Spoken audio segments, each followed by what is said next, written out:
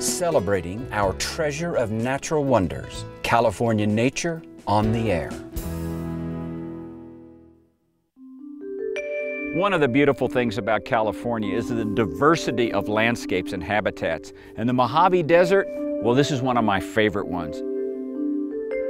A lot of people think of the desert as nothing but a wasteland. But if you look up here, it looks like somebody has planted the most fantastic garden in the world.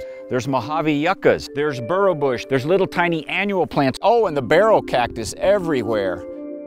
The cactuses are in full flower right now. This is one beautiful cactus we're looking at right here. It's called calico cactus. You can see it's covered with spines. This is to prevent animals from eating it. Very rarely do cactus have true leaves.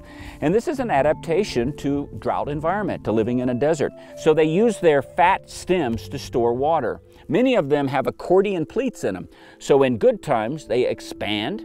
And then in times of low water, they have water in their tissues that they're able to survive through time. 21 million acres of California is covered with this plant right here, creosote bush. Creosote bushes actually inhibit the growth of other plants, chemical warfare. They're preventing other plants from growing and thereby preserving the moisture, whatever there is, for themselves. So this is called beaver tail cactus, and it exhibits something called thigmotropism. Thigmo is Latin for touch, tropic is to move. And when a pollinating insect comes in, the stamens close down on it, ensuring that it's covered with pollen. It worked.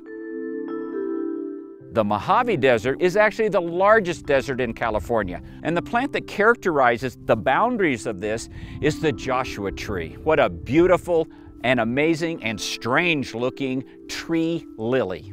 They have these long, narrow, needle-like leaves, and there are succulents, and that's how they adapt to a desert environment. And they give a kind of eerie and strange aspect to the landscape, but I find them so cool. This is nothing like a wasteland.